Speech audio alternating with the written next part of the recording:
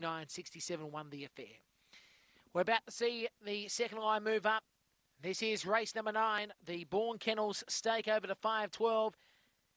And the green light goes through. The lure's on the move. Our favourite is Crush Your Enemy. We're set the jump. Ready?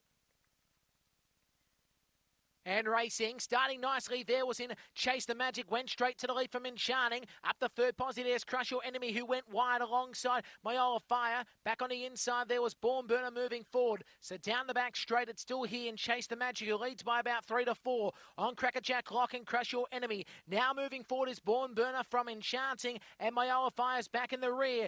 It's Chase the Magic who leads on the turn. From second spot, Born Burner back on the outside, Enchanting, but it's all over with Chase the Magic. Too good. Chase the Magic defeats here Enchanting. Third spot goes to Born Burner. They'll follow next there by Crush Your Enemy, Crackerjack Lock. Myola Fire was back in the rear. Race time 30 seconds. Well, it was too good at the end here. Chase the Magic for Mark Giddings has won the prize comfortably at the end at a time of 30.01.